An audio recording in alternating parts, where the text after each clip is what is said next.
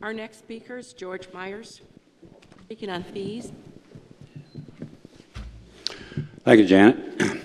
A fee in its purest sense is a payment for a service, and as opposed to a tax, it is a voluntary involvement. Some good examples here in the city is the fee charged to play in a softball team in the city leagues, or to close off a street for a block party. I have no objection to fees. It follows the rules. If you want to play, you got to pay. The choice is yours. Government units have expanded the definition of fee to include dedicated funds. Examples of that here in the city are the fire department fees and water runoff fees. This fee is not voluntarily. It is assessed like and essentially is a tax. This involuntary assessment government fee is used for two purposes: hide a tax increase, circumvent a tax levy limit. This involuntary fee is not a direct exchange for a service rendered. It pretends to be, but it is not. For instance, it does not cost the fire department $150 to inspect smoke detectors of a store or apartment building. It doesn't cost the fire department anything extra except a little gas money for the fire engine. We are already paying for the vehicle and personnel in our property taxes. These fire department fees were used to increase the fire department budget without using property taxes for the reasons I just stated. Then we have the unit fees. This council has developed a fee which is by anyone's comprehension really not a fee but a fine.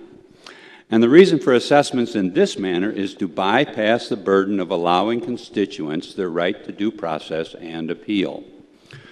My Alderman Jim Kaplan has suggested to me that the way to eliminate unit is for everyone just to obey the law of the land, as he puts it, and do what unit wants. I use Jim as an example, but I have complete certainty the rest of you totally agree with his concept. There is a new fine procedure, which I'm sure most of you are aware of. It may be illegal in Wisconsin. And that is the traffic signal cameras used in many cities around the United States, wherein a motorist who runs a stoplight is fined by the camera and associated computers through the mail. Great fundraisers are these cameras. And despite proponents of the cameras using the same argument Jim uses, just obey the law and we'll get rid of them, California courts and a few other cities are ruling the use of these cameras illegal for lack of due process. And not one of these judges is saying it's okay to run a traffic signal. What is senior in importance in monitoring the motorists, the courts say, is constitutional rights to due process. Please wrap it up, Mr. Mayor. No one I know is recommending getting rid of unit, as Jim suggests. I'm only saying put unit back on the constitutional basis that unit operated before it was given this fee power.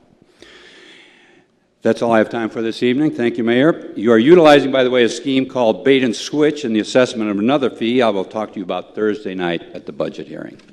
Thank you. Thank you.